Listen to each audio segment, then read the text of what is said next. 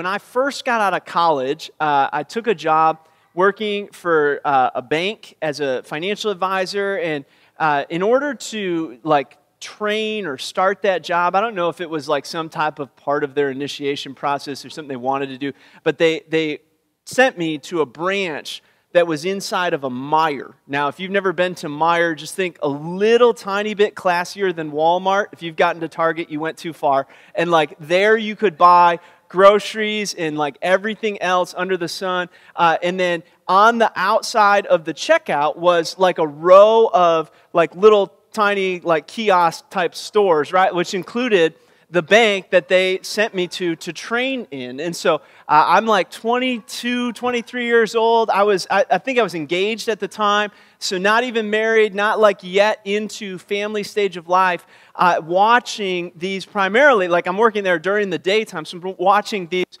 primarily moms with little kids frequently walking through the checkout lanes, trying to keep their kids contained into that jail cell cart thing, while their kids are also trying to reach out to all of those things, right? All the candy bars that are on both sides of them in the aisle as they wait in line. I don't know whose satanic idea that is, but what a treasure, right? Oh, let's put all of the bright colored candy right here when the moms are waiting. And I specifically remember couple weeks in, one of the things that we were instructed to do is if there was a lot of downtime in the branch and you didn't do anything, you go stand out in front of the branch and you could greet people as they went by, say hi to them, whatever, kind of watch them. And so I remember so vividly myself and one of the other bankers she was a single mom, had three or four kids, and we're standing out here watching these lines in the checkout, and one of the lines in particular has a young child in this line who is just having a day, right? Just a little bit rough, and I think there were chicken nuggets flying around at some point, and there's kind of a lot of crying and a lot of whining and a little bit of conversation, negotiating. It's kind of escalating to a point of this mom's trying to figure out both discipline and checkout and groceries, and do you just leave your groceries? And you can tell there's a lot of stress there. And I remember as a naive 21, 22-year-old without any kids, looking at this single mom and saying the words that should never, ever be said. Just trust me, never should be said. My kids won't act like that. Such a liar. Yes, they will. Yes, they will. You just don't know when, right? And so I tell you that story because whether you're in the life stage that hasn't yet gotten to the point that you're trying to manage kids that are a little chaotic and sometimes a little hard to handle during a time like this, I want you to be patient. And then the second iteration of that same statement kind of comes from a generation past mine who goes, my kids didn't act like that. I don't believe you. I just don't. Okay, I just think you've romanticized the past.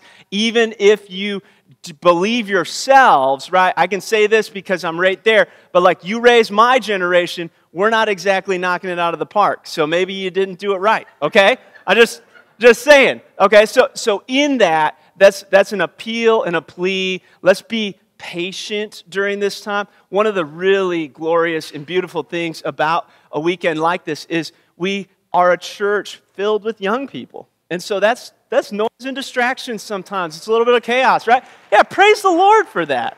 And so we don't want to be just people that are a generation away from not existing anymore, right? We love the idea that we're training up young people in the way of the Lord, and so that includes. I see some of you kind of smiling like you're in that group. I didn't define it, okay? That could be me. I get hit by a car well, I can't. I'm going to walk home. But it happens, right? So in that, what a great and glorious thing. Praise the Lord that we're able to do that. So I want to pray with us and then spend some time worshiping the Lord together in His Word. All right? Heavenly Father, thank you for this morning. Thank you for so many of our people, right? The church body gathered together to worship your name. I pray that as we study your word this morning, as we look at what a church is meant to look like, what it's meant to be led like, that it would be an opportunity for us to bring greater glory, greater praise, greater magnifying of who you are in all things. And so help us with that, discern that well for us as we worship together. We pray it in Jesus' name. Amen.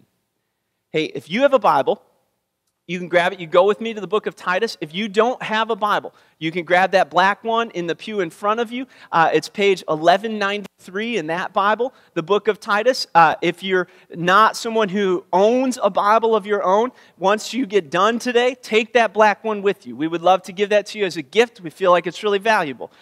In this, here's what we're going to do. Let me kind of map out the process for the next few weeks. We decided going into this summer that we would really utilize our time over the summer months to talk about some foundational things that we believed were important to who we are as a church and what it means to be a part of God's people. Now we've always, over the last several years, really expressed that what it means to be God's church on mission is that we would be a people who really understand what is called the Great Commission. That's the very end of the Gospel of Matthew. Jesus has resurrected from the dead, and he looks at his disciples, and the very last thing that he says to them, according to Matthew's Gospel, is, all authority in heaven and earth has been given to me. In other words, I'm in charge, you do what I say. And then, what do I say? Well, he goes on to say this, go, make disciples of all nations, baptizing them in the name of the Father, the Son, and the Holy Spirit, and teaching them to observe all that I have commanded you. And so we express that, and we just kind of simplify that into 3 words, that we exist to make disciples by going into all of the world, that it would be a proactive thing. We exist to make disciples by gathering with the saints. That's what he's talking about when he talks about baptizing, that the church is meant to be together, gathering people, baptizing people, and then teaching people. And we say that it includes growing then in our faith, that you who know Christ are meant to grow in your sanctification, in your maturity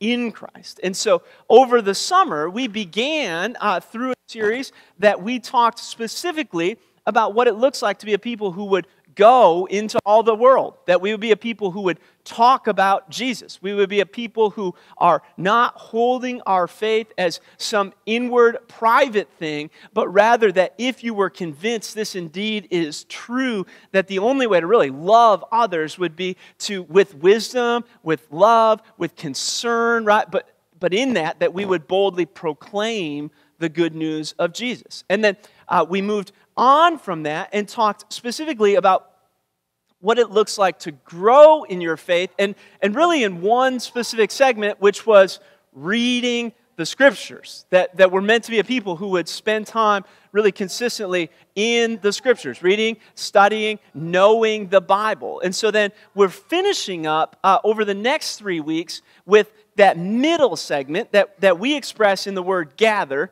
which is really about what the church is. And so we got asked, we do Wednesday nights. This is a free plug. We got one more Wednesday night, regular Wednesday night this summer, coming up this Wednesday, 6 o'clock. We eat a ton of food, a lot of food, some really good, some mediocre. Again, I'm not looking at anybody, right? No, most people make pretty good food. I get this is a little rabbit trail, but I get like frustrated with Whitney because the best food that she makes for Wednesday night. And I'm like, what about, I don't even get to eat that food. She's like, well, I'm not going to make something that I'm not sure tastes good for all the people. Like, that would be embarrassing, right? So know that it's good food. We sit down, we eat, and then we walk through the Bible. We're teaching, and we always sort of begin that time with some opportunity for questions. And so this past Wednesday, Sharon Davis raised her hand and said, hey, what is a healthy church? Right? That's a good question. Amen? What's a healthy church? And here's what, I kind of mentioned this on Wednesday, and then I spent the next several days kind of thinking through this and trying to think specifically about how a variety of Christians might answer that question. My suspicion is that you would get a whole host of answers. I thought about bringing out like a whiteboard today and just letting you guys throw out answers. But if you have been there on Wednesdays, you know I'm a little insecure about spelling in front of all of you, and so I wasn't willing to do that. And what I really, as I was thinking about it, thought is most of us would give answers that start to categorically fall into a few different areas, and typically it's not based on what we've seen among healthy churches, but it's based on, especially if you grew up in the church environment, it's based on your experience with unhealthy churches. Amen? And so you might be inclined to say, okay, a healthy church is a church that has a good impact on its community around it, right? And typically that comes from, well, yeah, I grew up in this church and like nobody ever did anything and you just kind of checked in and checked out on Sunday and they never really cared for anybody that was around them or anything that was going on, and it was pretty stagnant, it was pretty dead. So I know that a healthy church would be one that would actually care about the people that it exists to reach and to connect with. Amen?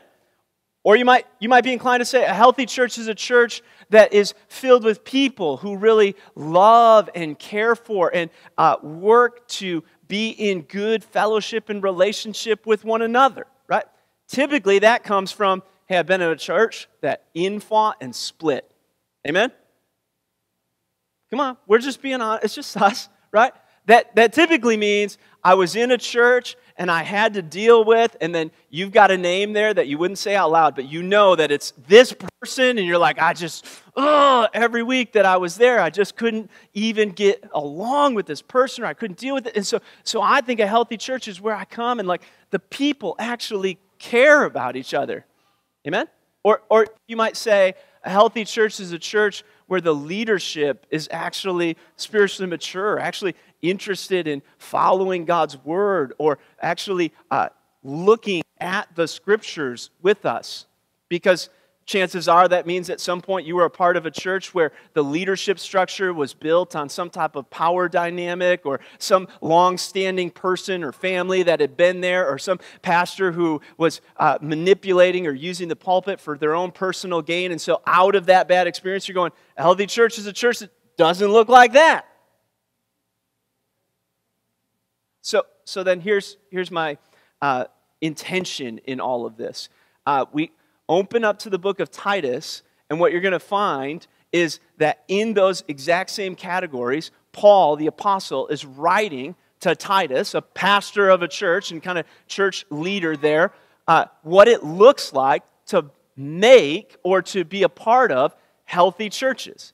And the way he's going to do it is he's going to address what church leadership looks like, and then he's going to address how a congregation should interact with one another, what we're supposed to be like with one another. And then he's going to finish with what that looks like for us in the community. What does it mean going out? How does the church work itself out? And so what an encouraging thing that 2,000 years ago, the challenges that you and I probably have, if we have any church experience at all, are the same things that the very early church is dealing with and navigating. And God doesn't just leave us to figure it out, but that he gives us and instructs us as to what that would be like. And so Titus, we're going to work through Titus 1 today for just a few minutes and kind of talk about the church in particular, starting with what does a church look like when it has godly, biblical leadership?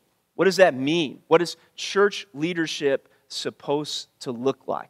All right, so as we read, let me give you a first couple of verses and start to introduce this, and then we'll pause, take a little background about what Titus is as a book in the New Testament, and then we'll start to kind of just lay out some of the things that Paul is going to note as godly church leadership. Paul, this is verse 1, a bondservant of God, an apostle of Jesus Christ, for the faith of those chosen of God, and the knowledge of the truth which is according to godliness, in the hope of eternal life, which God, who cannot lie, promised long ages ago, but at the proper time manifested even his word in the proclamation with which I was entrusted according to the commandment of God our Savior.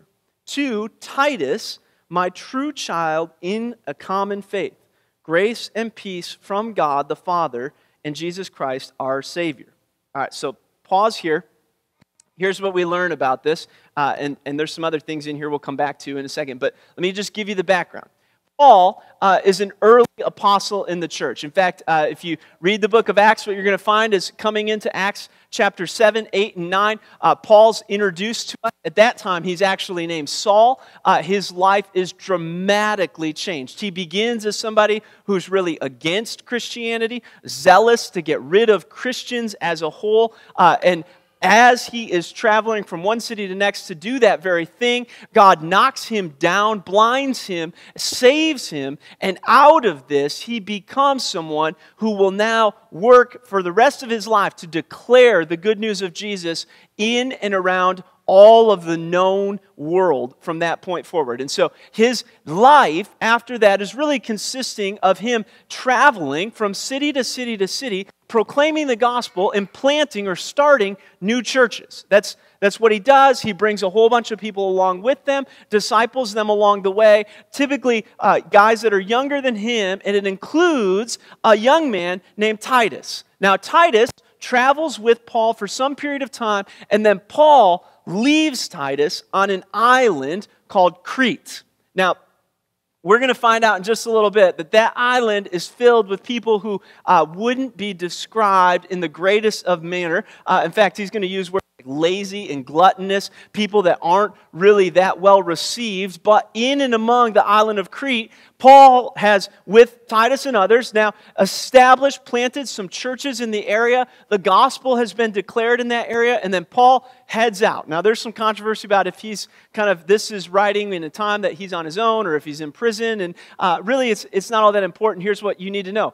Paul has left Titus there to oversee the church and to put some structure in place in the church congregations in Crete. And so Titus is now given this task. Verse 5.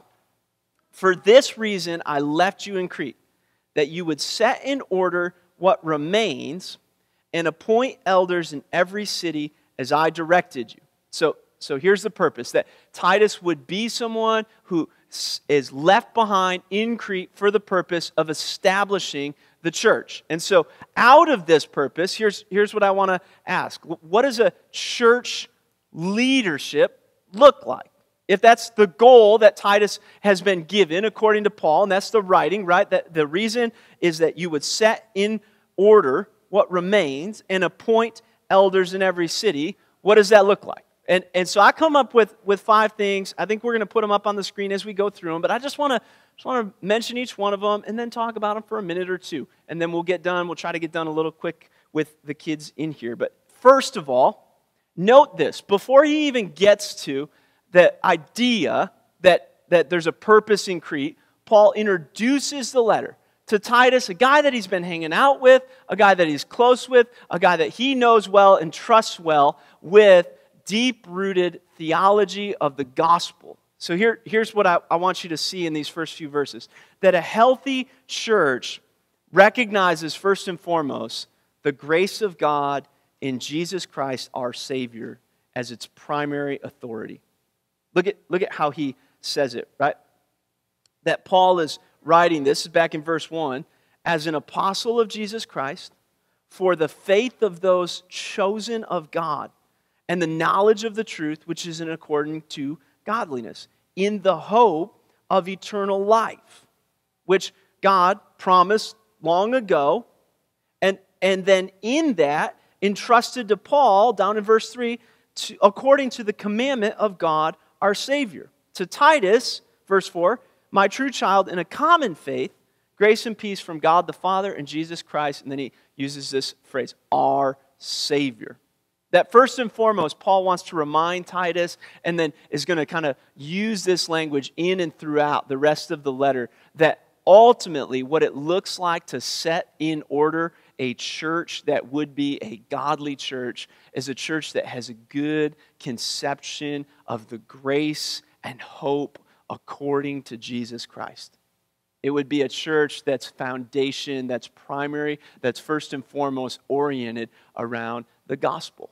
This is why Paul, when he talks about the church according to Ephesus, as he's writing a letter to them, he's going to talk about the church, us, as the body of Christ. And then he's going to talk about Jesus being the head, the one that controls it, the one that ultimately sits above and beyond what it exists to obey, what it exists to serve, what it exists for the function of. And so he's going to remind Titus of the same thing, that it doesn't matter how great a structure your church has. It doesn't matter how well organized it is. It doesn't matter how good the preaching is or how good the music is. It doesn't matter how nice you are to one another or how well things come together if, first and foremost, we don't recognize that our hope is in Jesus Christ, our Savior, and that all of it exists to glorify the one who, through grace, has saved you. That ultimately, that first and foremost, a healthy church is one that recognizes Jesus above all else. Amen? Now look at what he says next, right? He goes down to verse 5, and he's very specific about what his point is in this. For this reason I left you in Crete, that you would set in order what remains. And then he says this, and appoint elders in every city as I directed you. Now, the second thing then is that a healthy church in leadership is led by elders. Now, a couple things about this word. First of all, Paul's always going to use this word in the plural sense in a church, which means that when we talk about an elder, which the word is also synonymous, depending on how you want to translate it. Some of your Bibles might have the translation bishop, or a lot of them will have the translation overseer. Same word, somebody who is ultimately leading through spiritual leadership and guidance, and it's always plural, which means that it's not me alone, right? That I'm not in charge of this thing. I don't run this show independently. In fact, any church that's going to have one singular person who is noting that they are in control, in charge, making the decisions, probably not going to be a long-lasting, healthy church. It's just going to run into issues. And so Paul knows this. Even there in Crete, new churches, small churches, churches getting started, are defining them by appointing elders, plural. Some men that would be in leadership in the context of the church. So, healthy church has elders, has more than one of them. Let's look at what they're supposed to be like. Now he goes on to list like 13, 14, maybe depending on how you count it, characteristics of an elder. Watch this, starting in verse 6.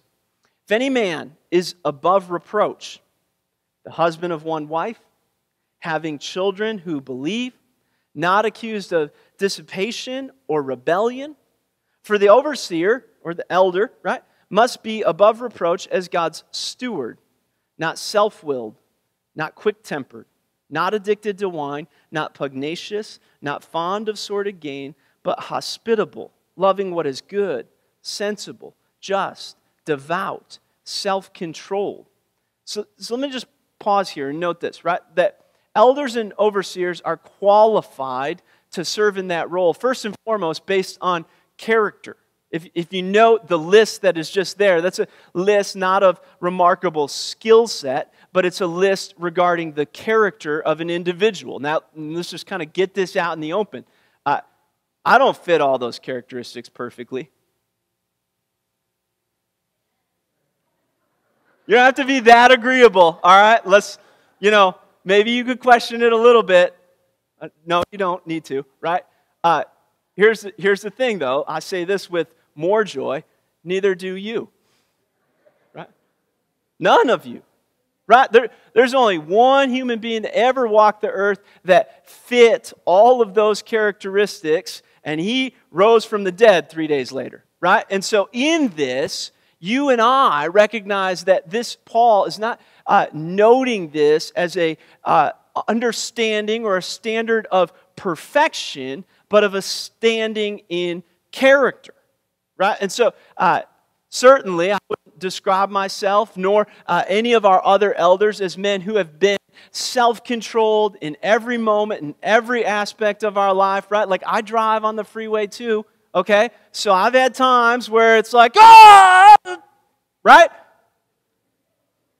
No, you're the ones that I'm doing that towards then if you don't understand that, right? Like, And so in that, right, you have these, but what he's noting is that you would look at someone and go, that's a characteristic, that's an attribute of who this person is, that it's somebody that can be trusted. Now let me just hone in on a couple of them, because I think you're going to watch how these play themselves out in the opposition to what somebody might be considered who is qualified by character to be an elder. First, he says that they're not somebody who would be accused of dissipation. If you don't know what that word means, it's a court term as we use it in our culture now. And somebody that lives a dissipated lifestyle would be somebody who has given themselves over to alcohol abuse or substance abuse or gambling or neglect of family, those kind of things that are not just singular in their issue, but somebody who has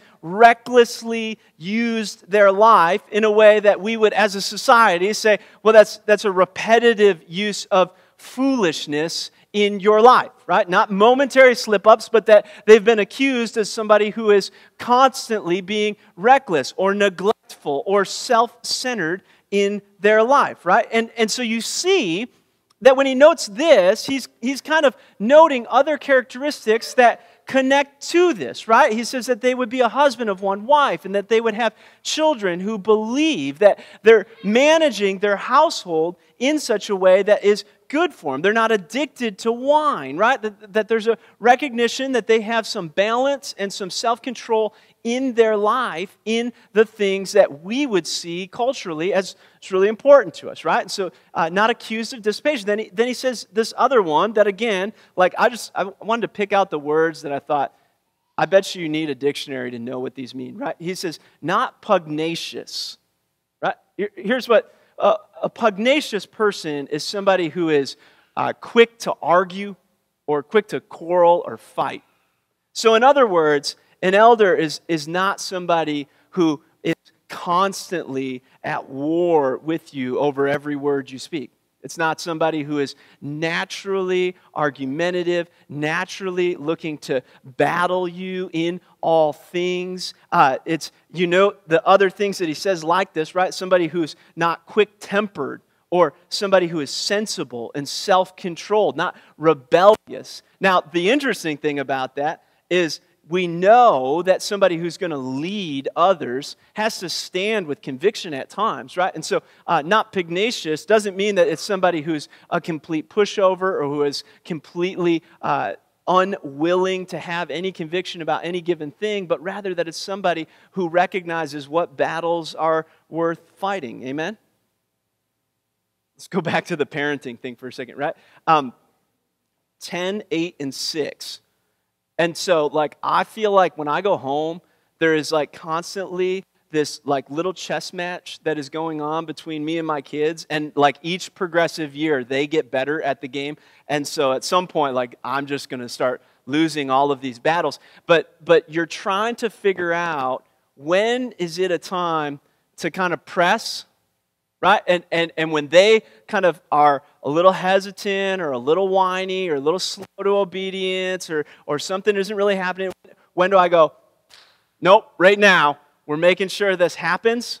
And when are the times where you kind of take your foot off the gas and go, okay, you know what, let's discuss it with them, let's kind of reorient this, let's move this into a different direction, we can kind of keep the peace and keep it moving, right? Amen? If you didn't notice, I parented alone this weekend, just the boy, right? So it's like a third of it's like a half of the difficulty because he's special in that way.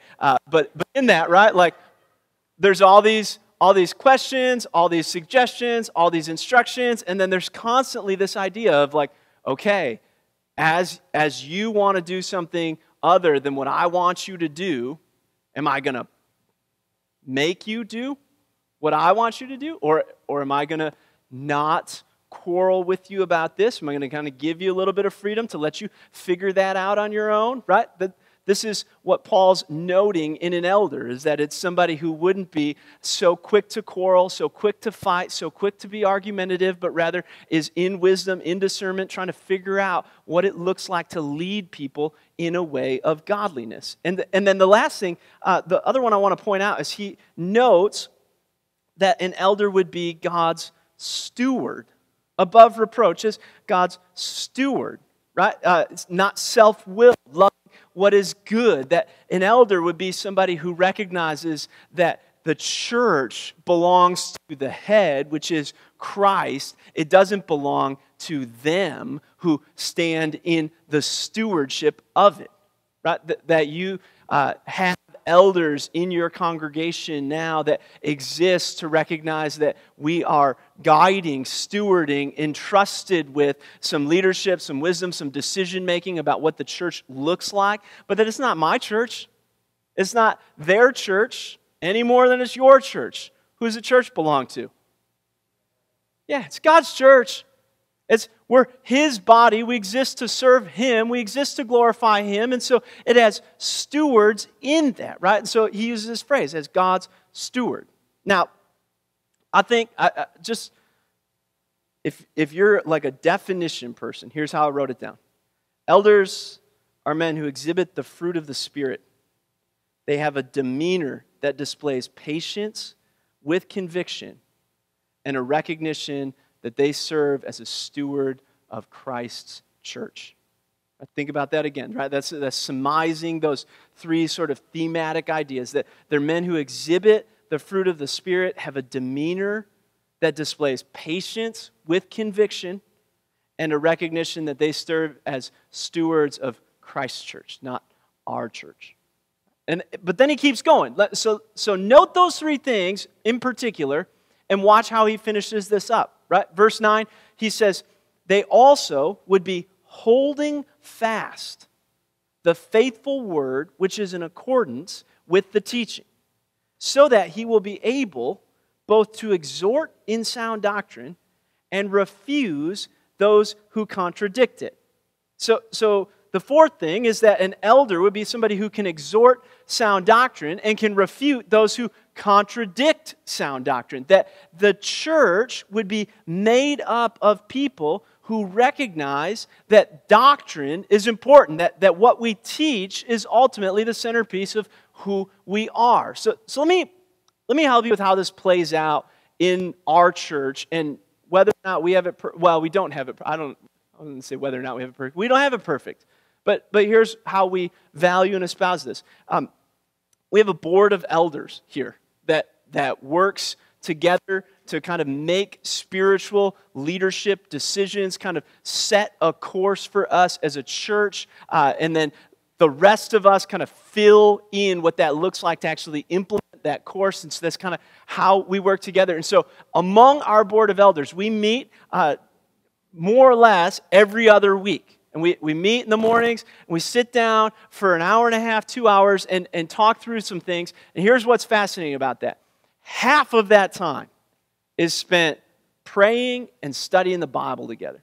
And so we sit down, and before we ever talk about what's coming up on the calendar, or what bills do we have, or what do we want to do about this thing or that thing, we spend a good amount of time opening our meetings in prayer. We close our meetings in prayer. Then we grab a piece of Scripture, work through some literature kind of endorsing or helping us or interpreting that Scripture, and we just spend a lot of time talking about it and what that looks like and how that plays out in our own lives and how that plays out in the life of the church and what it should mean for us. Because ultimately, if we're really good at creating programs, but we can't exhort and refute doctrine, it doesn't mean much of anything. Right? We'd be really good as a social club, but eventually you walk down that where you don't really value doctrine and you just come up with ideas and programs and things like that. Soon you find that the church has no distinction whatsoever from the Moose Lodge or the VFW or the Lions Club or your country club or any other social organization. I'm not saying social organizations are bad. I'm just saying they're distinct from what the church is, because the church is meant to be a body of believers existing for the glory of God. And so out of that, the church would be led by people who would exhort in sound doctrine and refute those who can contradict that. Now, the last thing that he notes in chapter 1 is the warning that there will be some who contradict it. Watch what he says. For there are many rebellious men, empty talkers, deceivers, especially those of the circumcision, who must be silenced because they're upsetting the whole families, teaching things they should not teach for the sake of sordid gain. One of themselves, a prophet of their own, said, Cretans are always liars, evil beasts, lazy gluttons. This testimony is true. It's a bummer for the church in Crete. You wonder if Titus read this to him at some point. It's like, oh, yeah, I forgot about that line. For this reason, reprove them severely so that they may be sound in the faith, not paying attention to Jewish myths and commandments of men who turn away from the truth. To the pure, all things are pure, but to those who are defiled and unbelieving, nothing is pure, but both their mind and their conscience are defiled. They profess to know God, but by their deeds they deny Him, being detestable and disobedient and worthless for any good deed. Here's the warning he gives. You want to know what a healthy church is? It's a church that has healthy biblical church leadership at its head, at its directive, and in that they would recognize, they'd be aware of, and they'd be concerned about the fact that there will be those who seek to corrupt that, seek to pervert that, whether it's intentional or unintentional. In the book of Acts, Paul's going to actually mention that some are going to come from outside of the church, and some are going to rise up from within the church that seek to move people away from trusting in the gospel. And so then he lists what they're going to do, and note, right? We said an elder is somebody who is going to exhibit the fruit of the Spirit, that their demeanor is going to match, their character is going to match what task they have at hand. And in verse 16, he says this about the people who are going to oppose that they're detestable, disobedient, and worthless because they profess to know God, but their deeds deny Him. It's the exact opposite, right? Not a people who would have a character of leadership, but who would have a profession of leadership whose character doesn't match. And we said that they're not somebody who would be quick to quarrel or argumentative or find them as somebody who's always in a battle. And then he says this, you don't want to pay attention to the Jewish myths and the commandment of men who turn away from the truth.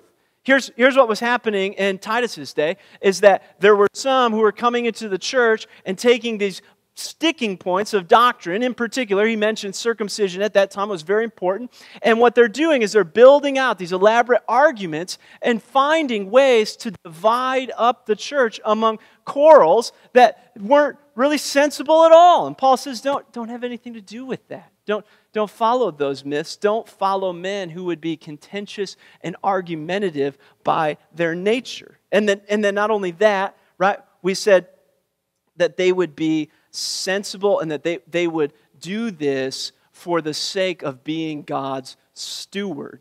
And then he says, here's the warning. This is what you watch out for, that these men must be silenced because they're doing this, they're teaching for the sake of sordid gain. That they're teaching because ultimately it exists to glorify self, it exists to give them something, it exists to provide them something. And so this is the kind of last warning of what an unhealthy church leadership structure would look like. You got a guy standing up here whose main purpose is some type of self-oriented gain. It's not a healthy church. Listen, you got a guy on TV talking to you through that screen whose main purpose is something for himself. That's not a healthy church. Right? That the most dangerous, perhaps, thing you could do is you could follow as an elder or a leader or a pastor, an overseer, whatever word you want to use, somebody whose primary interest is their gain, not yours. Amen? And here's the truth, right? My motivation is never 100%. Just like anything else, I don't claim to stand up here with perfection and go, I'm always interested in you first, laying down of self, never really interested in me at any given time. I want to be. Some of you are really hard to do that with. But here's the thing, right? If we're going to be a church that ultimately exists for the glory of God. It's going to be a church that has those serving in the office of elder who recognize that we together as a body are more important for the worship, for the glory, for the praise of His name than any one individual within that body is going to be. Amen? So let me finish with this before we go back to song. How do you then encourage godly leadership? For those of you who are not elders, maybe you're not even members here. Maybe you're just trying to figure out what it looks like to be in a church that is healthy. Well, two things. One, you come back the next 2 weeks, all right?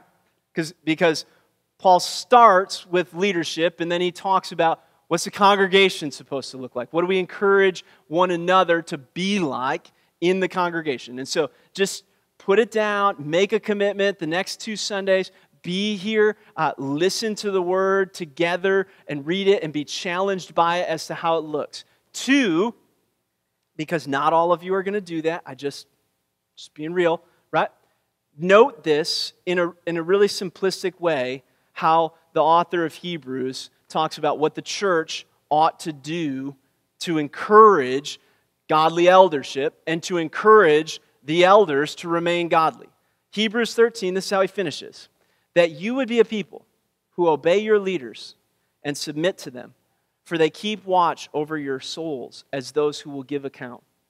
Let them do this with joy and not with grief, for this would be unprofitable. And this is a good thing to think about, right? It doesn't say unprofitable for them, it would be unprofitable for you, right? If you fill our lives as elders with grief, what happens is we generally are not very kind to you, right? Like there's a self-oriented motivation. It comes back circular. It hinders the ability for us as a church to worship the Lord. And then he says this, and that you would pray for us, for we are sure that we have a good conscience, desiring to conduct ourselves honorably in all things. That you would desire to see leaders who are conducting themselves honorably, leading the church in the way of the Lord, and that you would pray for us that would remain, that you would be consistent in that. And so I want to close today. We're going to sing one more song in just a minute, but I want to close praying for our elders. And I know that's kind of a weird thing. I'm praying for myself among others, but I want to pray for the men that are serving in the office of elder now, those who will at some point in the future, those who have at some point in the past, that God would continue to raise them up and hold them in a character, in a demeanor, in an attitude and attributes of men who are qualified to serve the headship of Christ in His church. So join me in prayer. Lord, we desire to be a church who would define ourselves among all things that could be said about us as one that exists to glorify your name, that exists to rest in the hope of eternal life that is in the grace of God through Jesus Christ, our Savior. And so out of that, we know that means you hold the authority over all things. You hold the authority over this church. And that if that's the case, we want to look at your word and your instruction to us and just follow it. And so you instruct us that we would be a church who is led by those who are serving in the office of elder, overseer, and doing so for the sake of you as the head, the authority in the church.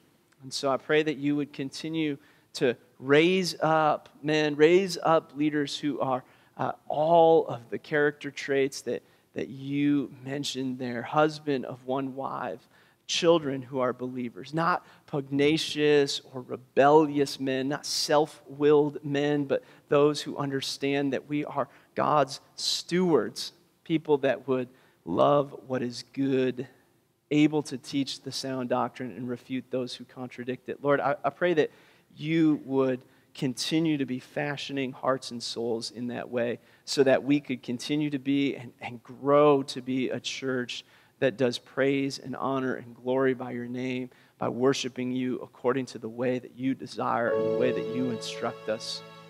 We can't do it in our own power and our own ability. It has to be through the working of your Spirit. So we ask you to help us, to empower us, lead us, and guide us as a church.